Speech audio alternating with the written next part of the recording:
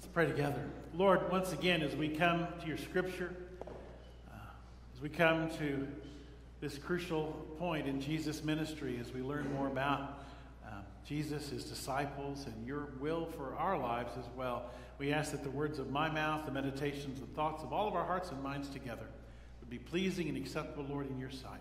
For, Lord, you're our rock, you're our Redeemer. One of my favorite historical characters is a Methodist preacher named Peter Cartwright.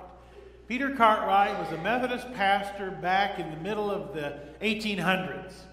And he was a well-known, not only Methodist preacher, but politician. In his lifetime, he baptized over 12,000 people. He was a courageous pastor, and he was famous for his preaching being powerful and uncompromising. He would just lay it out there straight. And so this is the middle of the 1800s, and he had a church, a Methodist church, and one day found out that the coming Sunday, the President of the United States, Andrew Jackson, was going to come to his church. Now, Andrew Jackson was President of the United States from 1829 to 1937. He was known by a lot of names, Old Rough and Ready. So Andrew Jackson was going to come to Peter Cartwright's church. And when they found out that the President of the United States was coming to Cartwright's church, the elders of the church, the leaders of the church, pulled Peter Cartwright aside and they went, "Please, Peter, please try not to offend the President.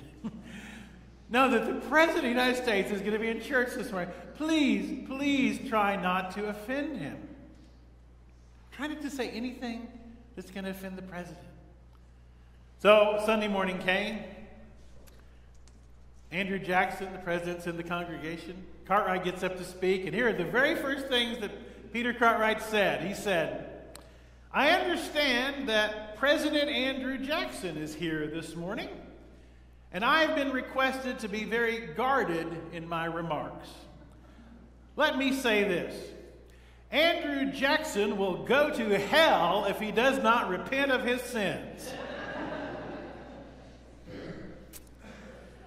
So at the end of the service, Peter Cartwright was standing at the back of the church. People were filing out, and the President of the United States came up to him. Andrew Jackson came up to Peter Cartwright. He looked him straight in the eye, and the President said, "Sir, if I had a regiment of men like you, I could conquer the world." Because President Jackson appreciated Peter Cartwright's boldness. He appreciated his boldness. Peter Cartwright was bold. So he's one of my favorite historical preachers. If there's one thing that when people ask if they can pray for me, people tell me they're praying for me, often what I ask for, please pray for me to be bold. Pray for me to be bold, especially this year. Especially over the next 6 or 7 months.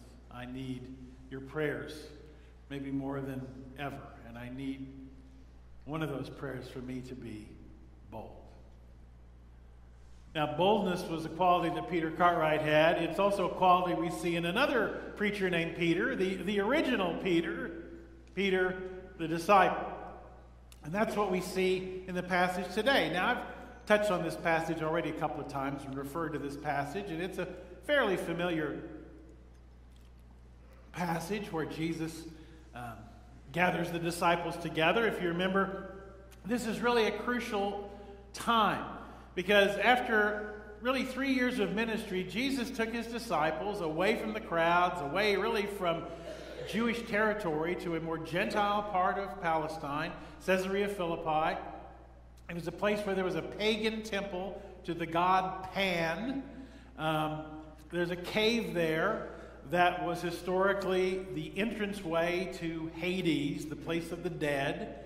When some of us went to Israel a few years ago, we visited Caesarea Philippi. We saw the cave that was considered to be the gateway to Hades. That's where Jesus gathers these disciples for sort of a retreat, a last time together before the final leg of his ministry.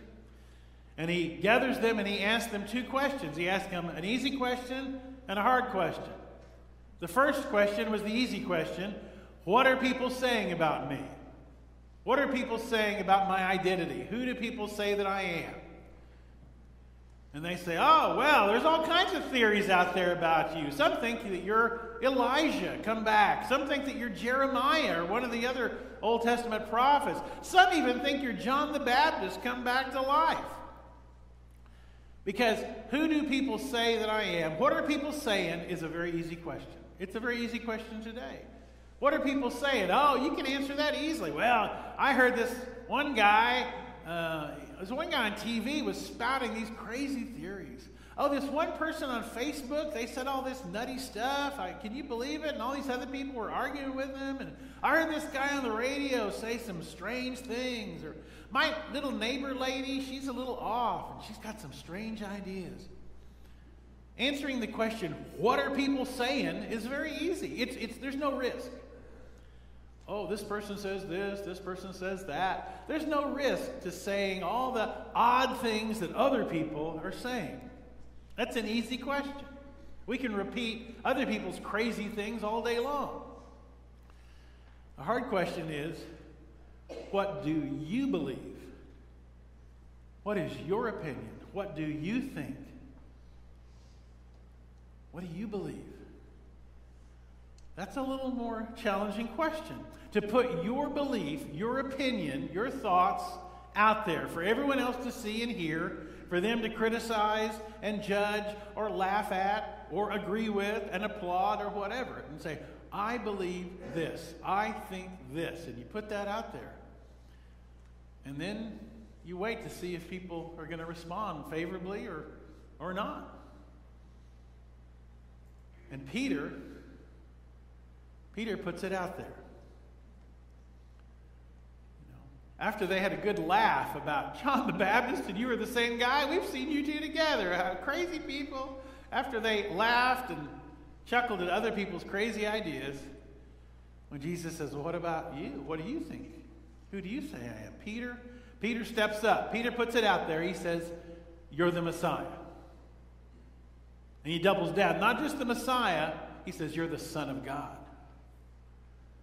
And that's a pretty bold statement because Jesus had never used the word Messiah or Christ before, referring to himself. He called himself the Son of Man, a very ambiguous sort of title. He'd never used the M word, Messiah, talking about himself. But that's what Simon Peter steps up and says, you're the Messiah, you're the Son of God. And there's a risk in that because Jesus could have said, Peter, what do you mean? That's blasphemy.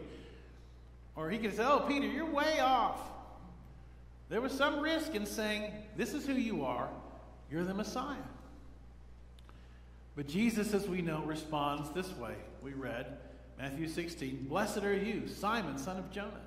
This wasn't revealed to you by flesh and blood, but my Father in heaven. I'll tell you, you're Peter, Petros. And on this rock, Petra, I will build my church, and the gates of Hades will not overcome it. Peter hits a home run because he spoke out with boldness. Now, this is not the first time we see this in Peter. That's Peter's characteristic. Peter tended to speak first and think later. He tended to act first and think later. He was very bold. And we see this all different places in Peter's life. A couple of chapters earlier, in chapter 14 of Matthew. Remember Jesus, the feeding of the 5,000? People have been teaching people all day long. They got hungry.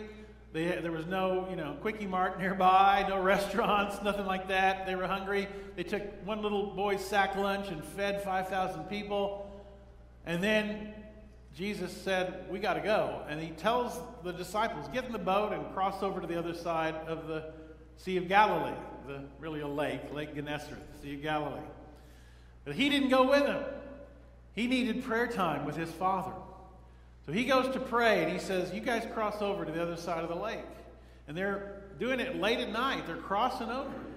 When Jesus decides he's finished with his prayer time, he's going to join his brothers, going to join the disciples, and so he comes to the boat, walking on the water.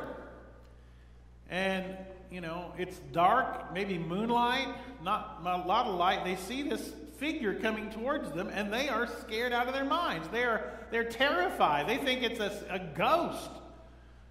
They're screaming.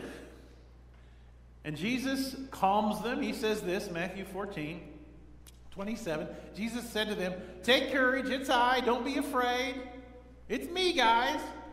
"Lord, if it's you," Peter replied, "tell me to come to you on the water." "Come," he said. "If it's really you, then tell me to walk on water too." And Jesus was like, "Okay, come on." And so Peter steps out of the boat, which is a bold move. That's a bold move, to step out of the boat and start walking towards Jesus. But then he kind of starts to look around and sees the waves and the wind and sees everything, looks down and is like, "I can't do this. This is impossible. Nobody can walk on water." It always reminds me, this is how my mind works. It reminds me of the old Roadrunner cartoons. And Wile E. Coyote's chasing the Roadrunner, and the Roadrunner goes off, zips down, and he runs out off the cliff, and he's running, and he's walking on air until he looks down and realizes, "I can't do this," and then he drops, That's cartoon physics, though. In cartoon physics, you don't fall until you realize you're walking on air. But Peter is walking on water, and he looks around, and he says, "This is impossible. I can't do this." And he starts to sink. And Jesus has to pull him up. But it shows Peter's boldness. Now, his boldness doesn't always turn out well.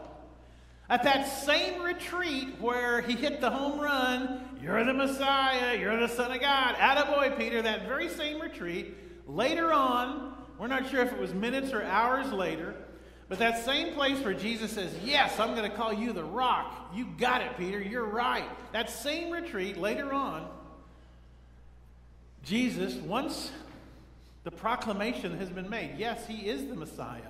Yes, he is the Son of God. He starts to tell very frankly, "All right, we're heading to Jerusalem. I'm going to be arrested when I get there. When we get there, I'll be arrested. I'll be taken into custody. I'll be mistreated. And I'll be killed." He starts telling them this very serious news about how he is going to die. And once again, bold Peter steps up. Bold Peter steps up and says this. He says in 16:22, Peter took Jesus aside and began to rebuke him. "Never, Lord. This shall never happen to you. Not on my watch. No way that's ever going to happen to the Messiah. You're the king. You're going to take control of Israel. You're going to get rid of these Romans. You're the king. That's never going to happen. That's not happening, Lord." And he's waiting for Jesus to go, "Yeah, had you go in there, didn't I, Peter? You're right. That's not going to happen to me." "Right again, Peter." No, Jesus doesn't praise him there. He doesn't say, "Thanks for stepping up for me, Peter." He says, "Get behind me, Satan." Satan. Now, Satan doesn't mean the devil. Satan is a word that means adversary, enemy. He says, "Peter, everything you're saying is counter to God's plan. I've just laid out for you what has to happen. You're thinking from a human perspective. I'm thinking and talking about God's perspective." So the first time Peter takes a big swing, "You're the Messiah." Boom, home run. Second time he takes a big swing, "That's not going to happen to you." Strike out. But both times he takes big swings because Peter's bold. Now, even though he strikes out with that second proclamation at Caesarea Philippi, that doesn't change his essential character of boldness. When they get to Jerusalem, sure enough, Jesus is betrayed. Jesus is arrested. They're there in the garden, and here come guards. Judas betrays him with a kiss. Here come guards to take him into custody. And Peter, it's time for action. John 18:10, they're about to arrest Jesus. Simon Peter, who had a sword, drew it and struck the high priest's servant, cutting off his right ear. Peter's like, you're not taking Jesus. He's going to fight. And Jesus says, no, that's not the way we do things. That's not our way. We're not going to live by the sword. If you live by the sword, you die by the sword. No, no, Peter. Put away the sword. And he heals the servant's ear. And he's taken into custody. And what began as a bad night becomes the worst night of his life. Because everybody, when they arrest Jesus, all the disciples flee and abandon him. But Peter follows from a distance to see what's going to happen to Jesus. And they take Jesus to the house of the high priest, Caiaphas. And they begin this mockery of a trial in the middle of the night. They're slapping Jesus. They're spitting on him. They're calling him a blasphemer and a false prophet and a false Messiah. And as they're hurling insults at Jesus, Peter is out in the courtyard waiting to see what's going to happen. When he gets recognized by someone who says, hey, you were with Jesus. You're one of his followers, aren't you? No, I think you're mistaken. That wasn't me. Yeah, I know it's you. You have that Galilean accent. You were one of the men who was with Jesus. I told you it's not me. Yeah, I know you're one of those people who was with Jesus. You're a Jesus follower. And Peter begins to curse and swear, no, I don't know that man. I don't know this Jesus. And he runs off weeping. The bold Peter of that time, well, he caves that time. But it's not the end, of course. We know on Sunday, when the women come back from the tomb with the story of the tomb being open and Jesus not being there and Jesus even appearing to them, Peter runs to the tomb and sees it empty. And that night, Jesus himself appears to them. We know the rest of that story, how eventually Peter takes a leadership role among the disciples, how on the day of Pentecost, Peter stands up, the fisherman stands up and preaches. How not long after that, he and John are going into the temple to pray, and there's a beggar by the door, and the beggar is not able to walk, hasn't walked for years, wants an offering, wants alms, and Peter says, I don't have any gold or silver, but let me give you this. Stand up in the name of Jesus. And he does. And a crowd gathers to see the lame man walk, and Peter takes the opportunity to preach again, and he and John get arrested for their trouble and are hauled before the Sanhedrin, the very same group that condemned Jesus to death, the very same group that sent Jesus to Pilate. And they say, who told you you could do this? Who told you you could heal somebody? And especially, who told you you could talk about this Jesus? We got rid of him. And they order Peter and John not to speak about Jesus ever again. Don't let us hear you mention that Jesus ever again. And Peter and John say, well, you're ordering us not to talk about Jesus. Should we obey you or God? Should we follow what you say or should we follow what God says? And the Sanhedrin, it says, is amazed by their courage, standing up. In fact, it says this, Acts 4:13. The members of the council were amazed when they saw the boldness, there's that word, when they saw the boldness of Peter and John. For they could see they were ordinary men with no special training in the scriptures. They also recognized them as men who had been with Jesus. They were amazed at their boldness. I need boldness every day. I ask that you'd pray for me to be bold. Now, in our culture that is often so toxic, I don't want anybody to confuse boldness with rudeness.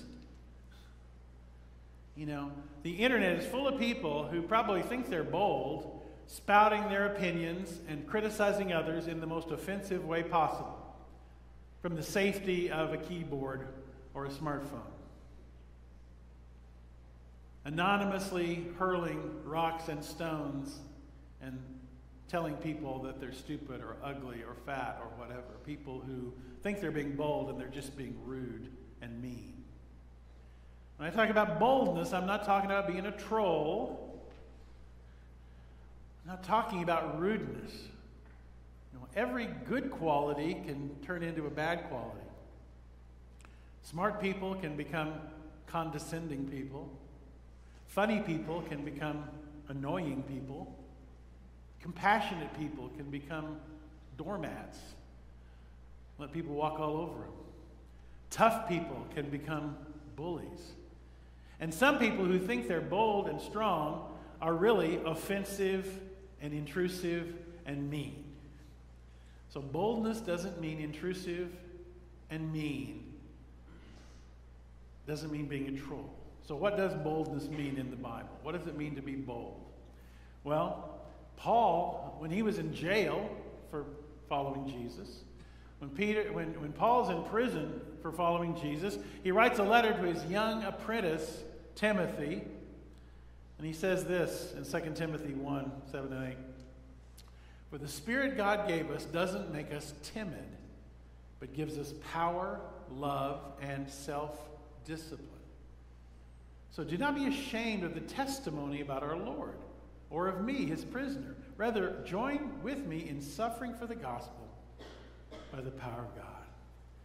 Notice when he talks about being bold, he doesn't talk about being rude or abrasive. He talks about power, love, and self-discipline. We're bold, but we are bold in love. We're bold, but we're self-disciplined about our words and our deeds and our actions. We're bold because the Spirit of God gives us the power to testify about Jesus, to share the good news about Jesus. Matter of fact, in another letter, Paul says this in 2 Corinthians. He says, talk about the hope we have in Christ. Therefore, since we have such a hope, we are very bold. Since we have such a hope, we're very bold. Bold in sharing good news. We're not asked to go share bad news. We're not asked to go and share doom and gloom. We're asked to share the gospel, which is good news. Hope, love, peace, joy. We're called upon to share hope. The hope that comes in Christ. It says that when the Sanhedrin saw Peter and John and how they wouldn't back down, how Peter and John said, well, we're going to follow God instead of you. How they saw, when they saw Peter and John, they saw these are not educated men. These are not priests or Pharisees. These are not men who spent their life studying the scriptures. These are a couple of fishermen. These are common blue-collar guys. And they saw their courage. It says they were amazed at their boldness, and they recognized them as having been with Jesus. We can tell these men have been with Jesus. Can people tell you've been with Jesus?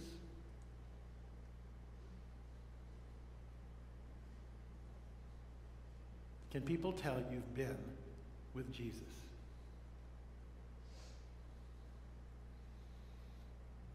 Are you afraid to talk about him? Are you willing to share about him? I like statistics, or at least I don't sort of like the statistics, but I'm always reading stats, and a couple of weeks ago on Confirmation Sunday, I shared a pretty depressing statistic. I talked about when I was first ordained back in 1986, over 90% of Americans claimed Christianity. Now, it's down to 64%. The 64% of Americans now identify as Christian, down from the 90s, over 90% 30, 40 years ago. And the number of people who say they have no religion went from single digit to now 30% of people in America say they have no religion. None, N-O-N-E. So I mentioned that statistic. Here's a couple of other statistics, though, that are a little more, you have to dig deep into these. Here's one. Half of Americans, 51% of Americans, say they're curious as to why some people are so devoted to their faith. Including 60% of those people who say they have no religion.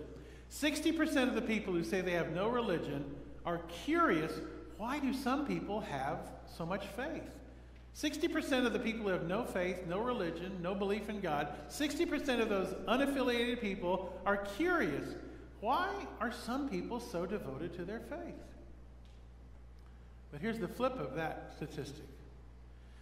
60% of Americans say many of their friends who claim to be Christians rarely talk about their faith. 52% of those people who say they have no religion say they have Christian friends, but they never talk about it or rarely mention their faith. So, picture a circle of friends, picture a circle of people. Some in the group identify as Christians, some say they have no religion, no faith, no God. And over half of the people who say they have no religion or faith say, yeah, I know Christian people, they're friends of mine, but they never talk about it. They never share about it. They never mention this Jesus fellow.